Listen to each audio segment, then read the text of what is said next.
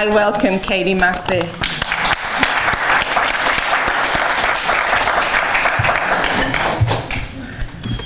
Oh, somebody's back. That's a real relief. I thought you were all going to go.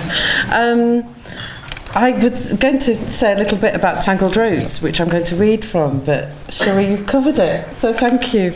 It is also for sale. The piece I'm going to read is a piece of memoir, my own memoir. It's about my absent father, and in a sense it's a bit of an experiment. It was a bit of an experiment to find out if I could write about something that isn't there, a quality of memory that is really, really indistinct. There's no accents and no sex, so please bear with me. You've set the bar pretty high there, Dorothy. Also, this notion about absent fathers has kept turning up throughout the day. I've been in various different sessions, and it keeps... I thought it wasn't going to fit in very much, but there we all are, talking about the men who are not present company accepted, you two. So, yes, I should just dedicate this to all the men that are not in the room with us. A group of intelligent women. What could possibly scare them? Right, I'll just get on with it. I'm sorry. It's called Stories Our Parents Tell Us. My father, Cyril Anglin, was born, I think, in Kingston, Jamaica, and I'm told he manned US submarines during the Second World War. But why did he come to Britain, and for what? True, he came at a time when joining the Windward Rush East was an opportunity for young, single West Indian men. But this information is not enough, it just doesn't cover it. He was not so young anyway, and he almost certainly wasn't single. Also, my memories of him may be sparse, pathetic shards of knowledge, not fit for the purpose of written recollection, but they are of a small, dapper man. A dapper man who, with a fully developed sense of his own importance, I feel sure wouldn't have been seen dead driving a bus or checking a tube ticket. And he was not poor either, or so he said, because he had land in Jamaica and work in America. So I have no idea what my daddy was doing in England, only that perhaps his brothers came here too and that they all lived in London. So I hardly knew him, but I have a small collection of memories which I keep safely wrapped in my subconscious to emerge in dreams, or when I am poorly with a bad cold, or sometimes when friends talk about their fathers. Because my friends and I are now firmly middle-aged, they talk about once Titan men who are now grown old and become bad-tempered and smaller, some almost babyish. My father never ages. These memories, or rather bits of memories, for they are not even complete stories, embarrass me. Like a childhood collection of bus tickets or sea glass rediscovered in the corner of a loft. I am aware that these memories, like those out-of-date bits of card and smooth bits of glass, resemble nothing more than rubbish when stripped of the passion that brought them together in the first place. But though what I can recall is paltry, I have poured a daughter's hopeless love into their careful storage away from the harsh, fact-filled light of day. I remember the feel of his hair, the tight curls sparsely distributed over his smooth, dark mahogany skull. I can see my infant hand reaching out in front of my face to touch this hair. I had never experienced a texture like it.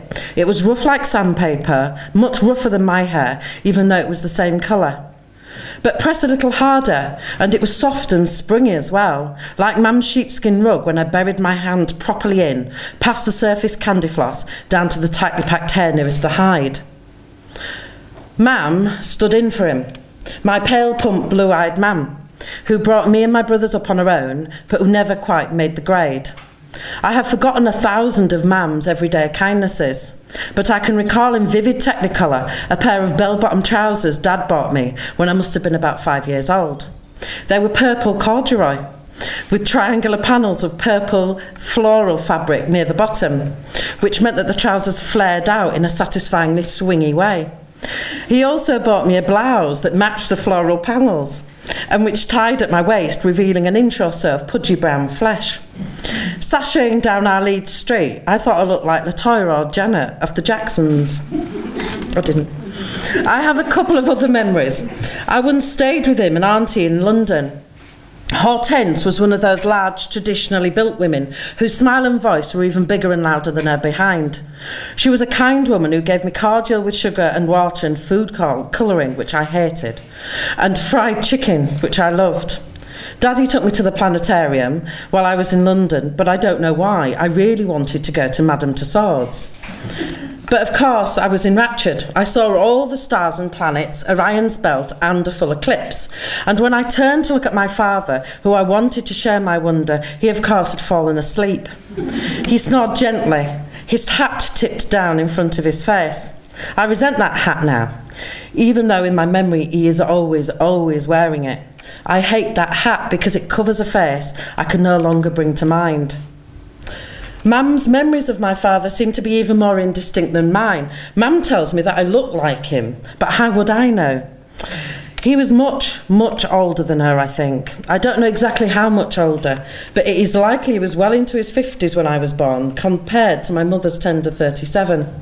I am not surprised she expected she could do better, even with the kind of multicoloured family she had in tow, a sight far less common then than it is now. But now I am supposed to be a grown-up. I am aware of his continuing absence still. I am a 40-something who still craves what she never had, a father to sit at the head of the table, a man who can be trusted. I am also old enough to ask my mother for the truth about their relationship.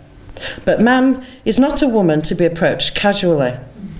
Those years bringing up her family alone have hewn her rock hard, and when she does offer up some precious information, it is sometimes something that I don't want to hear. True, it is sometimes something that I do want to hear, but it is almost never a straight answer. Mam's version and my version keep colliding. We build up to the sensitive stuff slowly, but still butt horns. Was my dad very short? Oh yes, only 5'4". And was he kind when you met him? It depends what you mean by kind.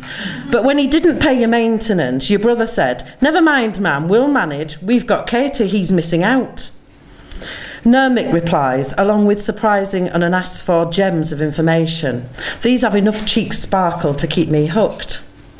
You see, I knew when I was a little girl that my daddy hadn't completely left me.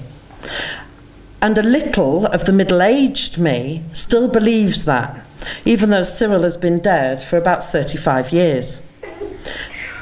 Despite the arrival and departure of 2 stepfathers in quick succession after his death, despite hardly ever seeing him in life, and despite hearing his name only rarely mentioned, and then always uttered by Mam through a scowl, I know he was still around, and if not close, then he was never too far away, if Jamaica was not too far away. And if me and Mam didn't know where he was sometimes, it was likely that he was even closer than Jamaica. And crucially, he would be well within saving Katy distance. For I might need him at any moment, and then he would appear, sweeping his khaki princess into his arms, saving his best until last, like in books. And this was the most important thing. I learned that by sheer force of will, I could somehow keep him by. I just had to try on, keep on trying, had to hang on. For if I relaxed for a minute, a second, I might forget him, and then he would be gone. For me, our household's father-shaped whole was a constant presence, like the regular beat of background music. But it now feels as if my brothers and I trod carefully around the place a man we felt should have been there, busy making choices for us, protecting us. I suspect we just made do with Mam, taking her endless work for granted, as if she on her own was a poor substitute for the perfect whole family we should have been. That is, until an old photograph or the smell of hair oil, any memory at any moment can trigger the presence of my terminally absent father. When this happens, and it still does, the private music of my loss will drown out the everyday bustle of my everyday life, reducing me to tears or driving me to speechless anger with its melancholic urgency. So when my daddy actually did die, it was like a second death to me. Or perhaps it was rather that his death had never happened at all. A voice on the telephone, which only a few days before had told me that my father was very ill. Well, it seemed days to the 8-year-old me, but time was so malleable then. A maths lesson lasted a day, whereas English ran for only 10 minutes or so. This voice now said, "Your father is dead." It was a stranger's voice with a heavy Jamaican accent. Mum said it was my uncle, my father's brother, but to me it could have been anyone. "I suppose I should go to his funeral," I said to Mam, prompted by a feeling no one articulated, but nevertheless weighed down on me. Was it duty? And why this feeling toward a father who, through all that he had done, or rather failed to do, had demonstrated absolutely that he hadn't known the meaning of the word? But Mam was typically to the point. "It's a bit late to play the dutiful daughter now." And that was the last we spoke of him for years.